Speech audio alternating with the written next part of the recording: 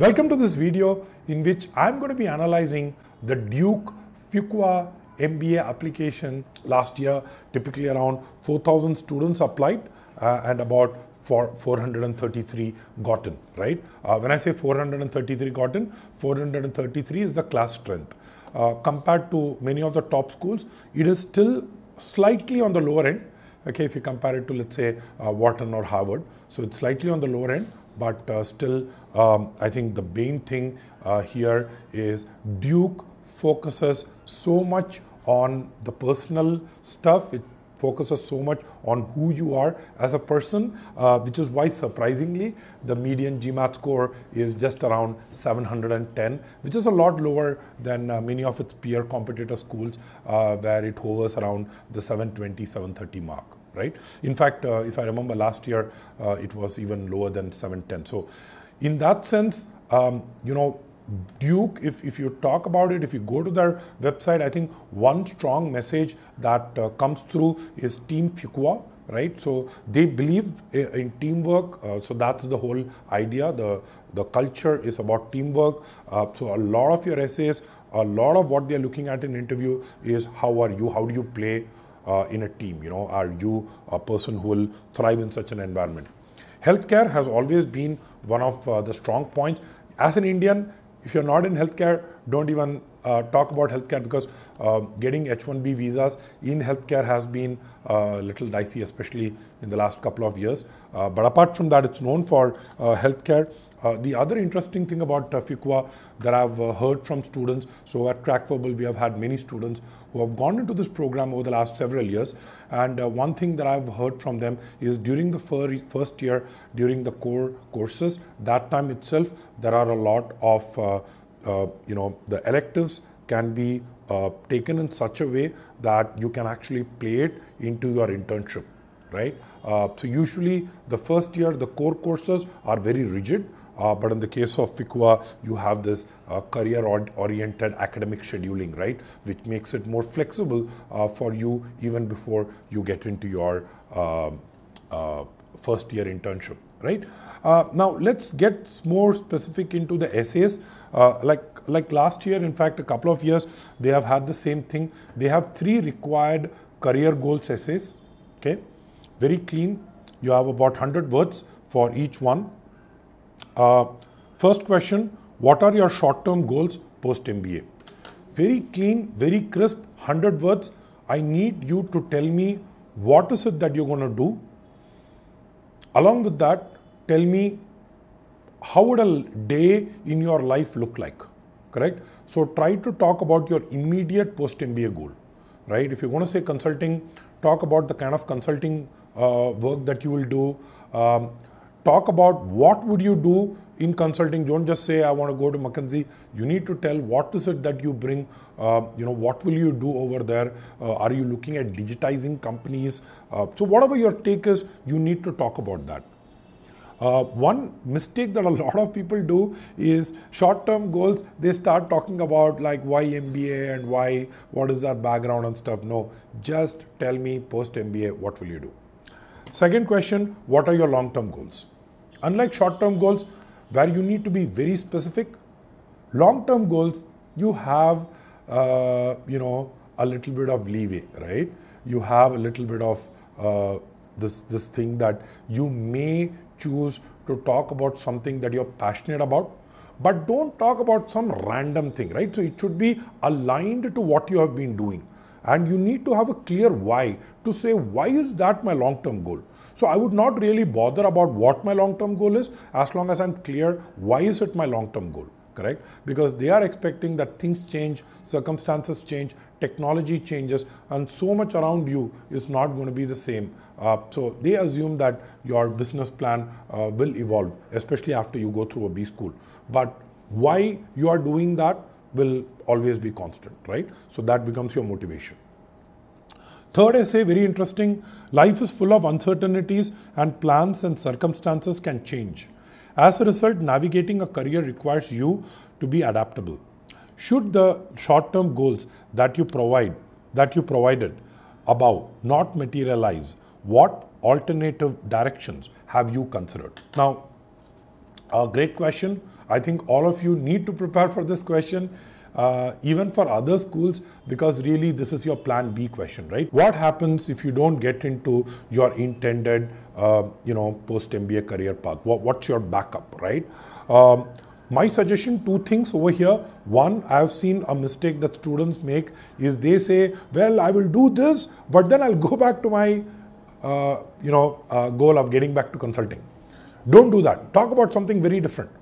What is important is that you're able to connect it with your long-term goal, right? So you should be able to say, you know what, long-term goal entrepreneurship, for example, I can go through as a consultant or I can go through as a product manager, correct? So if not consulting, I would like to do product management, right? So you are talking about two different industries over here. So that's what I would say. Again, you have 100 words, so you can describe what you will do. The only difference over here is you want to probably add how it will eventually lead to the same, long-term career goals. So if you are able to map it to your long-term career goals, great. Okay. So probably spend at least a sentence or two talking about that. And that brings me to the favorite part of the Fuqua application, which is the 25 random things essay. You would have probably read it. But I'll just read it for you. The admission committee also wants to get to know you beyond the professional and academic achievements listed in your resume and transcript. You can share with us important life experiences, your likes and dislikes, hobbies, achievements, fun facts, or anything that helps us understand what makes you who you are. Share with us your list of 25 random things about you. Okay, so here is a cool exercise that you can do. So this is great, even for knowing ourselves better, correct? Not just from a B-school perspective. So what you can do is, you can take a bunch of post-it notes, correct? And what you can do is take a wall, right? Maybe it's just in your room, or maybe take a large board. And what you can do is, you can create, different sections, right? The first section could be called childhood, right? So your growing up years, your time when you were in school, right from the time you were born actually. The second section would be about your college days, because I think that significantly changes who we are. So something about college, something about work, right? So the third thing would be work, okay? Fourth, you could have something about your extracurricular interests and passion. Okay, just keep one for that. And the fifth one, keep it only for your quirks, your personality, something unique about you that you have developed, something that you have always had. So put that as your fifth, right? So just to reiterate, childhood, college, work, extracurriculars / hobbies, fifth, personality, correct? Now what I want you to do is take these post-it, okay? Try to write as much as possible. So let's start with childhood, right? Anything unique about your name that you think is interesting? Some story that you heard from, your parents about how perhaps you were swapped for another baby, right? Mistakes happen in hospitals. So did something of that sort happen? Talk about your growing up years. Anything interesting? Anything about your family that you think we would like to know, correct? Do not try to retrofit this whole MBA story over here. This is not to say you're a born leader. Mistake that people do is over here, they start thinking like, right from age 5, I knew I wanted to be an entrepreneur. Please don't write that, okay? Don't try to retrofit. Just try to be interesting. They want to see who's this person. They want to say, you know what, I want to meet this person. I want to talk to him. I want to see him on campus, right? That's what you need to evoke. Then let's get to college, right? So anything, one mistake that you might end up doing, very, very, very important, keep your resume, keep your application in front of you. You have already written a lot. Don't repeat anything that is in your resume. Don't tell them which college you graduated from. Don't tell them what was your specialization. Don't tell them about any project. Tell them fun stuff. You could even say that, you married your, college sweetheart, right? So people think, oh, wow, can I say that in an MBA application? The Fuqua MBA 25 random things allows you. And I know my students who have written real personal stuff, and it was funny, but at the same time gave a perspective of who they were. So talk about college. Maybe there is something that you learned when you are in college. Maybe that was the first time you stayed away from home. Maybe that was the first time you learned how to cook, right? Whatever, you could talk about that. Work. If childhood and college had a lot of things, work will also have a lot of things. Again, don't talk about work-related projects. Gets boring, right? Something that happened at work, maybe in the cafeteria, maybe about your choices, maybe you again moved cities, something interesting about your work, something interesting about your project, something that you learned, something that you did. Okay, again, no repetition of your resume. Fourth, your hobbies, your likes, your dislikes. Here I've had students tell things like, whenever I see a 4-digit number in a car registration plate, I automatically start multiplying, subtracting the numbers. So it's just me. I've been doing that for many years, but it's a weird quirk that I have. Someone else said that they need to set so this is a person who actually played the guitar, and he said, there is this one tune I have never been able to play. It's almost like I'm jinxed. Every time I play that, it just goes off. Now, think about it. He has written the fact that he knows guitar as a hobby. But this is a very funny thing, right? Oh, wow, how is it? Like, he's just not able to play a tune. It's just jinxed in his head. Tells me something about that person, right? So this is the things that you like. Maybe you like solving Sudoku puzzles, right? Maybe that's a hobby, right? So you say that every day morning, I start my day by solving a Sudoku puzzle. Maybe that's your extracurricular. So it need not be big, right? It can even be a small thing. Last one, personality. Who are you as a person? What are the weird things that you have done in life, right? These are things that are unexplainable, right? Inexplicable. For example, I've had students write things like, I need 5 cups of coffee, in the morning before I really get into the groove. I know it's not a good thing, but hey, that's me. I've had another student talk about the fact that she sets alarms, like 5 different alarms spaced at random intervals. So like 6:03, 6:12, 6:15. So, so that she kind of wakes up. I've had people talk about how they hate brinjal, right? They love eating everything vegetarian, but brinjal is something that they don't know. They have never tasted brinjal. So it could be anything about you that is personal to you, correct? Now what happens when you have this whole wall filled with this bunch of post-it notes? Don't stop here. Go talk to your siblings, talk to your mother, talk to your father, talk to your friends, talk to people you have worked with. Maybe call up this college buddy and say, hey, I'm writing this. Can you tell me something weird that happened in college, right? Call up a school friend, hey, what's up? What weird things did I do in school? So when you start talking to people, you will also start building a lot more stories, right? We have worked with a lot of candidates. In case you are applying to Fuqua, you are worried, what are the 25 things? Are these the right things? I would love to have a chat with you. So please write to us in the email and the phone number, okay? And we can have a conversation on that.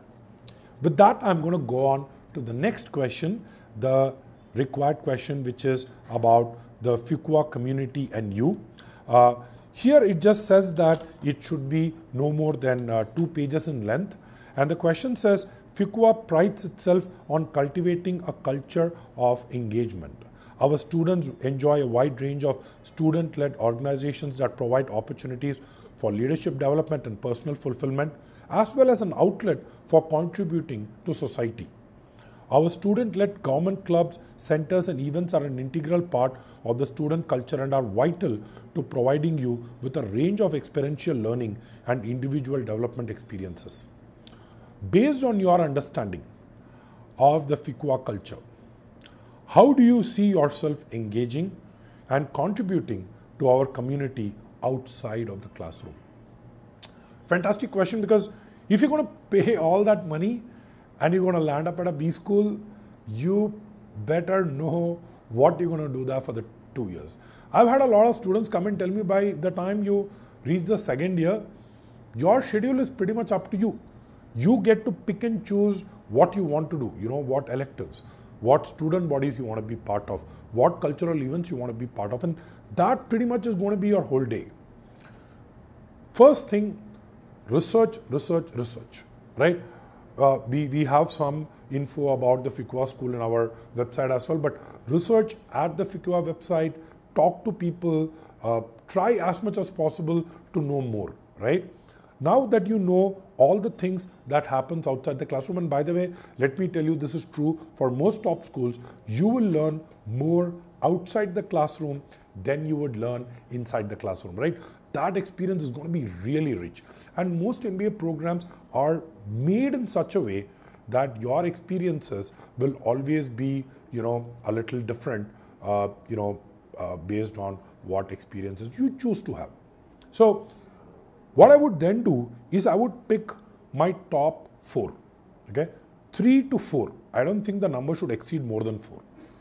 What I do with these 3 or 4 things is I will talk about the club now. Here is where you have to be very different, right?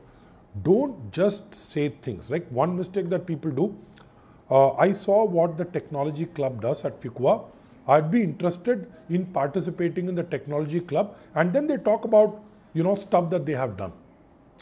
Bad approach. Here is what you need to do. Try to approach it in 3 ways. First, what club or activity or, thing that I would do alongside my, studies. First, identify that. Second, tell how will that club help meet your aspirations? How it will help you in your future goal? How will it enhance who you are as a person? Third, and this is where the most important thing comes. How can you contribute? What will you do? To say that I'll be part of the consulting club is just one thing, right? Say that, as part of the consulting club, one thing that really interests me, okay, is the fact that there is this leadership series. And as part of the leadership series, you call really eminent personalities. And I was just looking at the profiles of people who came in, and I would love to do that because that would give me the challenge, and I've done this and blah, blah, blah. You get the drift, right? So the reason I said 4 is you ought to fit it into 2 pages. So you probably have 4 clear paragraphs. And then as always, all essays, make sure very strong beginning, very strong ending. And if you're able to tie the beginning with the ending, great, nothing like it, right? So my suggestion, that's how you should approach it. They have an optional essay. I would, I've always given this advice. Optional essays, I would play it by the ear. I would probably just, make sure that I talk about something that is significant. Okay, either a gap in my career, very low GMAT scores, in which case you should not be applying, but still very low GMAT scores, or it could be something very weird. Like I've had students who have already done their MBA, right? So they're going for a second MBA, so they felt that optional essay could be a great place to write that. So whatever you think is significant, please put that over there. And I hope this video was useful. I hope you liked the advice that I gave. I would love to hear your comments, your feedback, and also any particular questions about challenges that you have faced, any random thing about you that you're not sure you want to put, in the essay. Make sure you go ahead and comment below. You can always write to us, let us know if there is a way in which we can work together. And if you like this video and you want to share it with others, please go ahead and subscribe and share this video. We would be more than happy to spread the message. Thank you.